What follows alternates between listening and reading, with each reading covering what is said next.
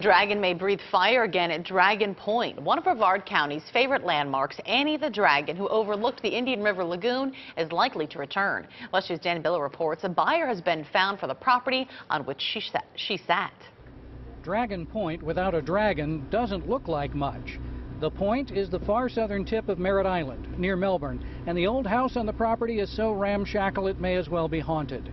But back in the day, Annie the Dragon, a towering creature with a crooked smile and a green concrete skin, stood watch over the point. I've lived here about 25 years, and so I saw the dragon in its glory, and we were so disappointed when it fell down.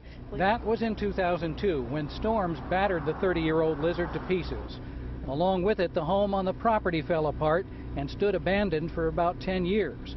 But the Carpenter Kessel home selling team at Dale Sorensen has found a buyer. Everybody knew where it was. A lot of people wanted to walk the lot, but given the condition of it, we basically did all the marketing through video.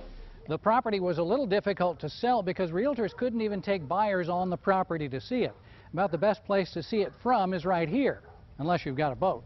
The new owner is broadly hinting that he will not only build a new home here, but also a new dragon. I know that the owner has a strong interest in exploring the option to rebuild it, and he's the perfect guy to do it.